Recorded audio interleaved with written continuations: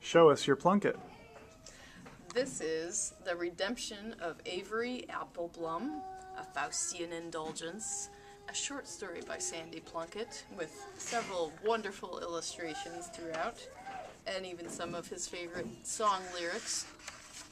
You'll see this poor dude going through a deal with the devil involving a guitar, which might sound kind of familiar, but I think I picked it up at Casa Nueva many years ago at a special event, and it will help you answer the question, what does Fluggles Day mean to you?